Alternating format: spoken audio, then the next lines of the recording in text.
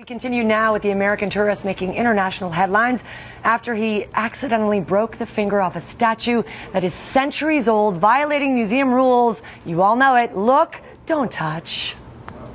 This morning, outrage at a Florence museum after an American tourist snapped the finger off a 600-year-old marble statue of the Virgin Mary.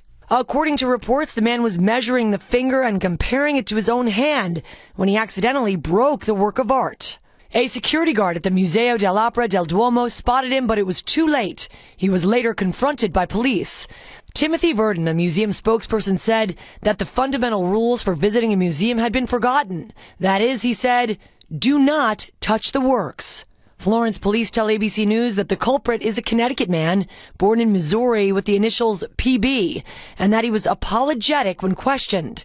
He is reportedly an emergency surgeon at a Connecticut hospital. And this isn't the first time an accident has befallen museum treasures. In 2010, a Picasso painting worth $130 million was ripped when a clumsy art lever tripped and fell against it at the Metropolitan Museum of Art.